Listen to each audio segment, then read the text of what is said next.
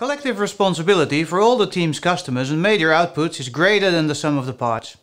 In any endeavor where there's a reason to care about more information is available.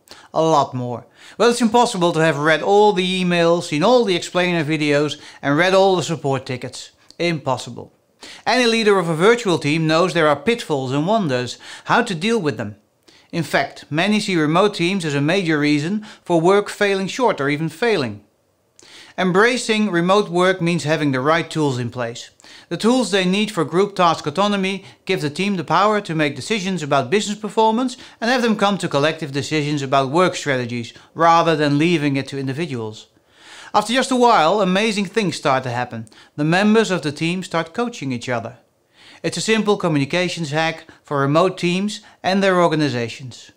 To help you figure this out, the Art of Services Questions Assessment and Toolkit are used as a framework for remote team management success.